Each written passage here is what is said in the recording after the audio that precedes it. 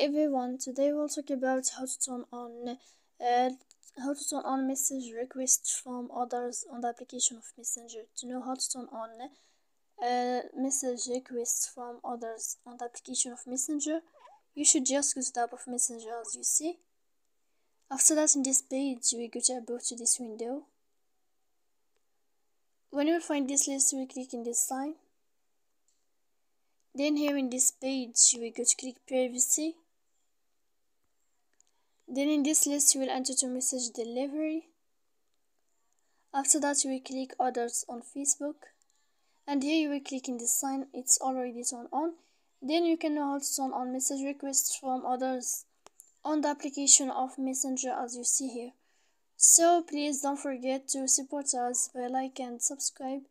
See you next time in another video, and thank you for your attention.